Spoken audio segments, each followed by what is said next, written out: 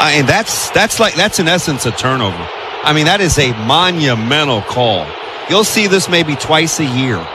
There's a couple of Iowa coaches, not Kirk Ferentz, way out of the field arguing. Kirk's kind of calm right in front of us. But he had a couple coaches just livid out on the field. So 15-yard penalty puts the ball to the 35 and a new set of downs. And the Bluebirds are out.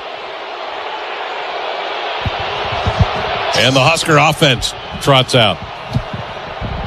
So the Huskers, with the penalty on Iowa, they're 6th of the game, and they've a lot of yardage on their penalties today, too. Yeah, and if they want any shot at this, they got to be thinking clock here now for this offense. This is another series for Nebraska. 2 wide out stacked to the near side. Timeout taken, I think, by Iowa. Hey, yeah. Did you see how Coach Ferentz motioned the timeout? The side judge is about a foot from him, and he puts it in his face like, give me a timeout. For leaping over the center on a punt that cost Iowa 15 yards.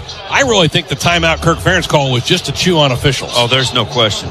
You can tell by the manner in which he called it, and you can't read lips, but it wasn't, hey, what are you doing for the holidays?